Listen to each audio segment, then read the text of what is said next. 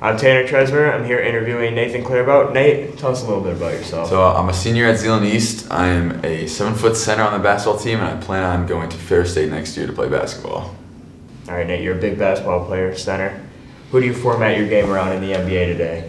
I'd say I tried to format my game around Nikola Jokic, pretty good passer, pretty good all-around player on offense and defense, or try and maybe in the future model my game after Anthony Davis, who's maybe more athletic than Jokic, so yeah.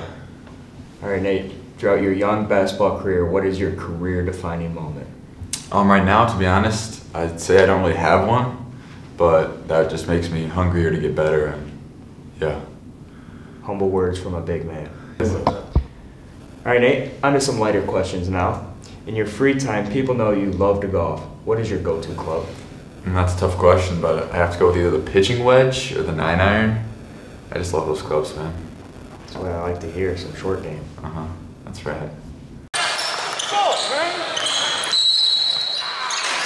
All right, Nate, we know you're a 7-foot giant, but how tall are your other family members? My dad, he's pretty tall as well. He's about 6'8". My mom, she's super short. She's 5'4".